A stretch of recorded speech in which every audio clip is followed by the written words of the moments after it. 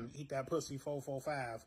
So just want to let you guys know, man, EDP445.com is coming soon. Been about like a week, maybe 2 weeks from now. I'm gonna have a fucking website up and fucking popping and shit, you know.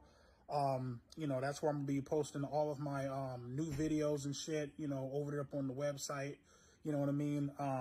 Continuing to fucking eat that pussy movement, letting bitch ass motherfuckers feel it, and straight whipping our fucking cocks out and pissing all over motherfuckers, you feel me?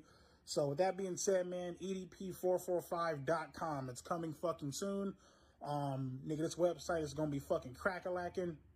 Fuck you niggas know about that bullshit.